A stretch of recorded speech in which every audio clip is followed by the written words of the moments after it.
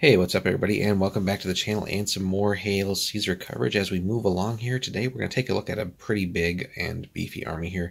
That is the Late Imperial Romans. So as they say here, 4th through early 5th centuries AD, and definitely allows for some interesting things as the time period reflects, as we'll see in the army list here with allied or often as not enemy Goths or Franks, but here ways of kind of incorporating some of those ever-shifting alliances of convenience. So, for those maybe not as familiar with the later Roman period, things to look up and get some research done on, so you're kind of familiar. Diocletian, the Tetrarchy, Constantine, of course, Battle of Adrianople, Julian, and then the Battle of Strasbourg. So, jumping in here, this is again a little bit different than our classical Roman list that we've seen so far. But again, infantry will play a part. So although here cavalry is also mandatory.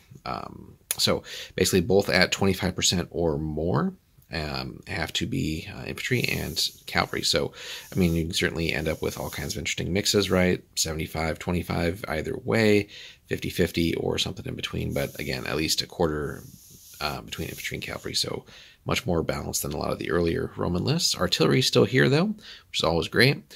So, and this is kind of a fun description here, right? Must be at least 3 comitatenses, it's probably horribly pronounced there, and limatane units for every artillery unit fielded, and no more heavy or medium artillery than light total.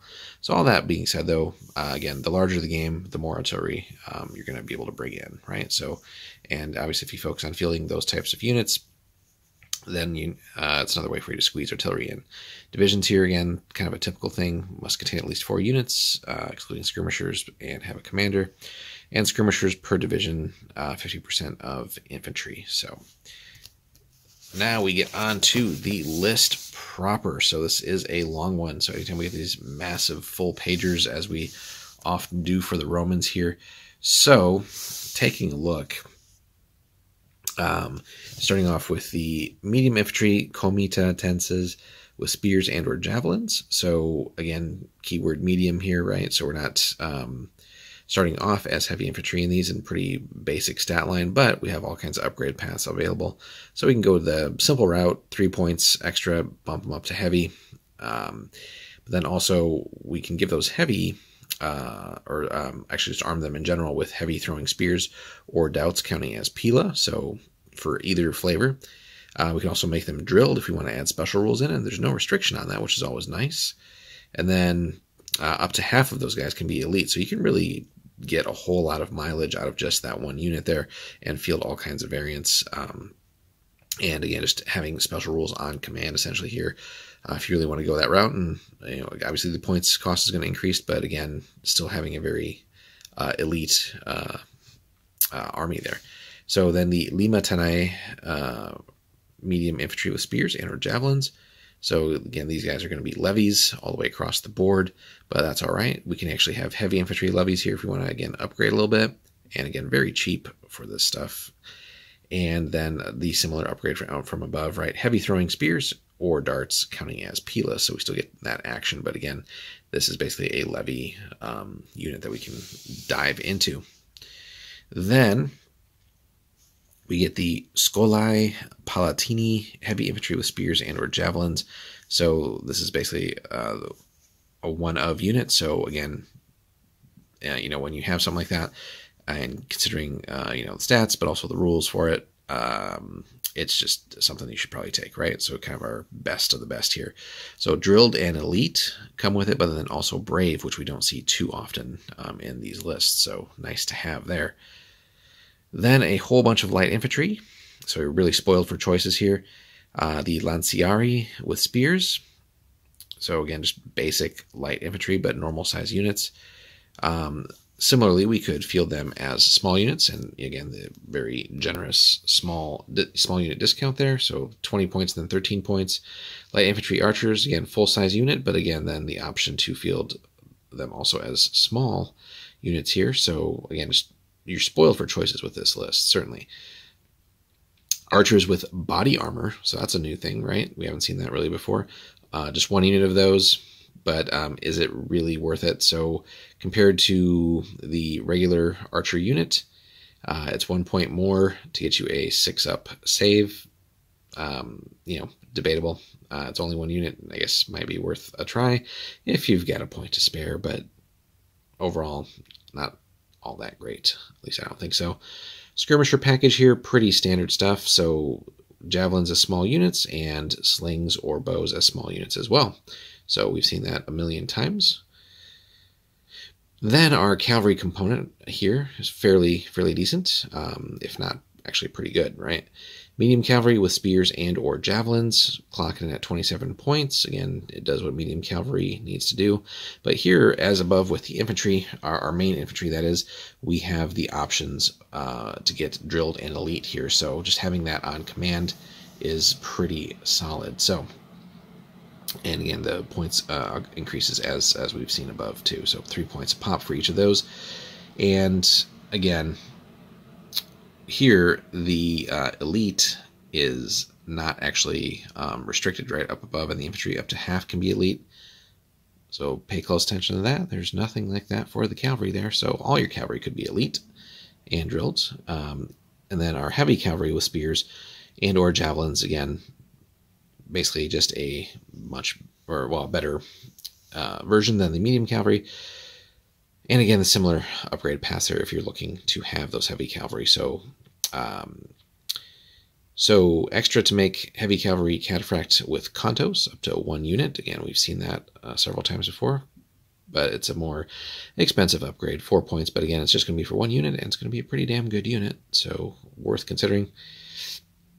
Extra to make the heavy cavalry or cataphract drilled. So again, if you're already spending the points to upgrade your 1 unit to the cataphracts, you might as well then also make them drilled, but then elite, as we see with the below upgrade as well. So you might as well go all in on that 1 unit and just have, again, a very badass cavalry unit that is going to do some work if used properly. But again, if you're just going with other regular cavalry or other regular heavy cavalry units, then again, we can all have drilled and elite as well. So it's going to get pricey, but again, you can go super cheap on this and just field lots and lots of units, or throw, again, lots of elite things or some combination at the enemy here with this list.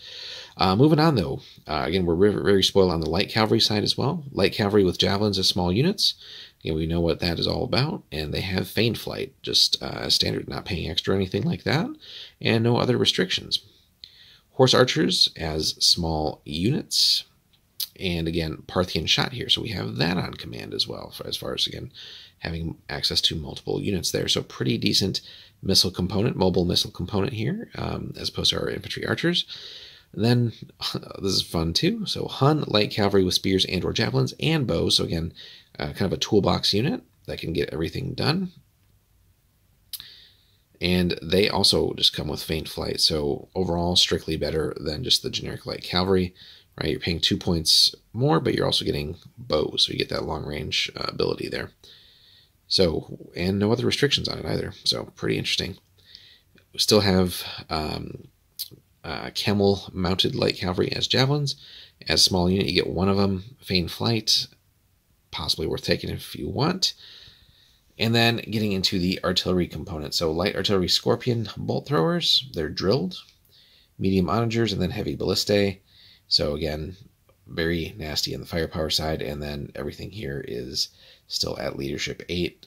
So still very diverse list that can still do a lot of different things and still put the herd out if used correctly. So again, fun one to collect. Just not that this later Roman period here always gets the most attention.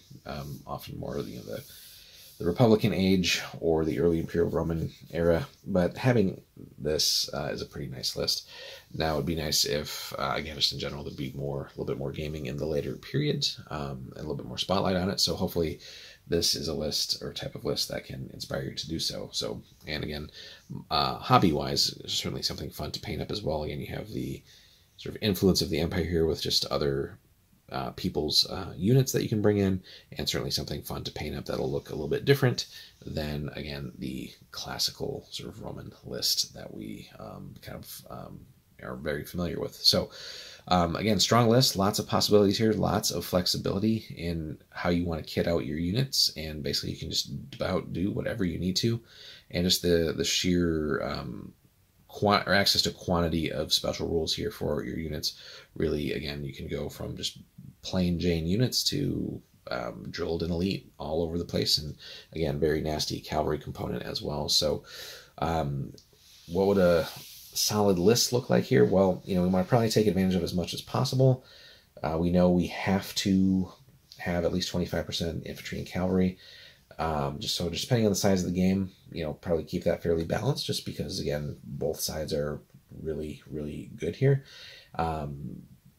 Might lean a little bit more towards the cavalry, just to have that extra mobility, but save a little bit here on your overall points for the artillery, just on how you get those incorporated. So again, overall, really fun list, and we'll see what we get into next over the next few armies that we're looking at.